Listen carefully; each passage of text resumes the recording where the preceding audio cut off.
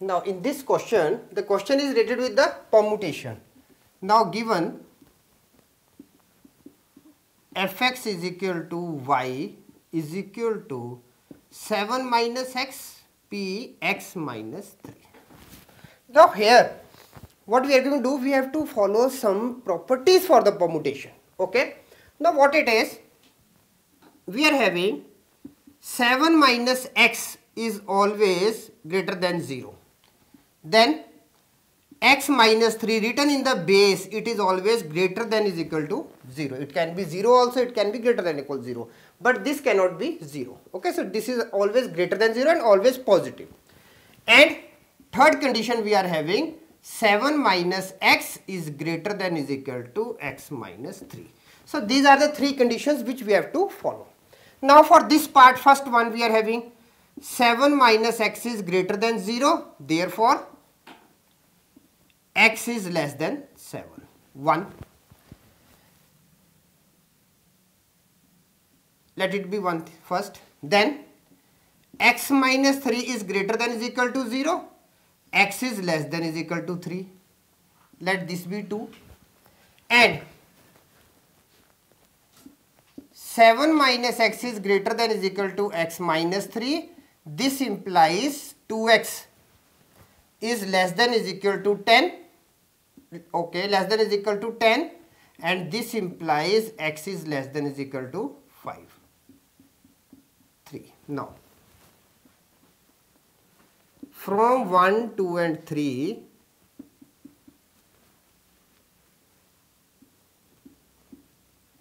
we can write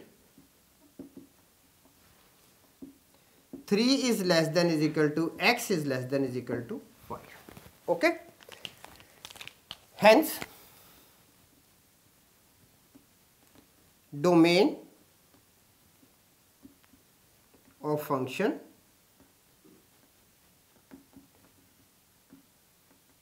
is equal to 3, 4, 5.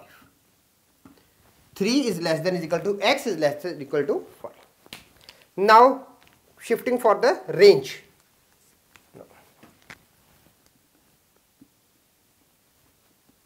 Now range for f3, first of all we will be taking this 3. Now f3 becomes 7 minus 3 permutation for 3 minus 3. f3 is equal to 4p0 and this is 1. First thing. Then for f4, 7 minus 4 p 4 minus 3, this is 3 p1, sorry, we will be writing it like that. f4 is equal to 3 p1 and 3 p1 is what? 3. f5 is equal to 7 minus 5 p 5 minus 3. For f5 we are having now 2p2 and 2p2 is what?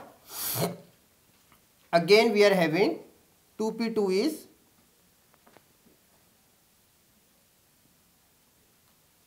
1. So we are having now 4p0, 3p1. Now 3p1 is 1. Okay. Now 2p2 is 2 and pn. Range of a function